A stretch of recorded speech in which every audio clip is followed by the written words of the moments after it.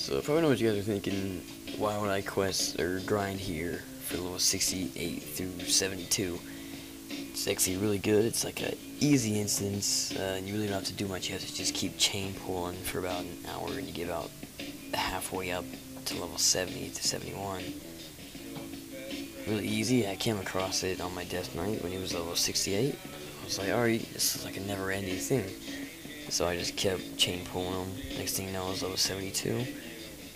And just like 8 levels of quest in. Since I have all the quests to do, I'll get more experience that way. So, really great place to quest.